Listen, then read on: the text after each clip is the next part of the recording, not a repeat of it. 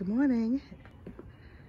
It's just before 6 a.m. and I'm getting ready for work, but I just wanted to do a walk through the garden before I put that other hat on. It's a little chilly,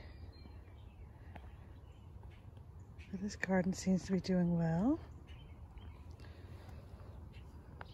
In between the boxwoods, I've planted the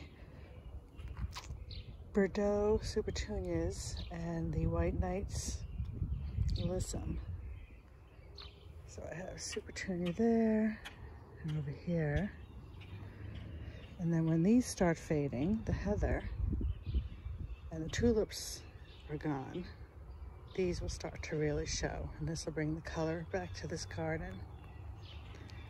Supertunia, Alyssum, Supertunia, and Alyssum. I also dressed up the mailman path a little bit, which is on this side of the driveway. These are perennials. I have some black-eyed Susan that comes up through the hostas, and purple coneflowers.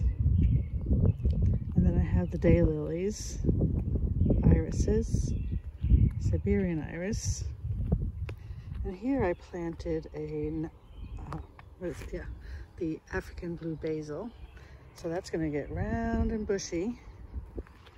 Hopefully it's far away from the path where the mailman will not be bothered by the bees. And here I have 4 of the purple alyssum. I forget the names of them. I'll post them. But this is the mailman path, and yes, he uses it.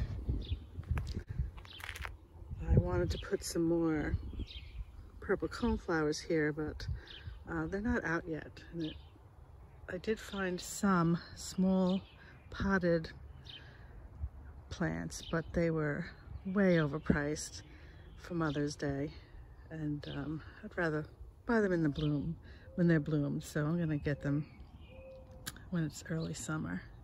Put those there. But this garden is cleaned up, so I'm happy with that.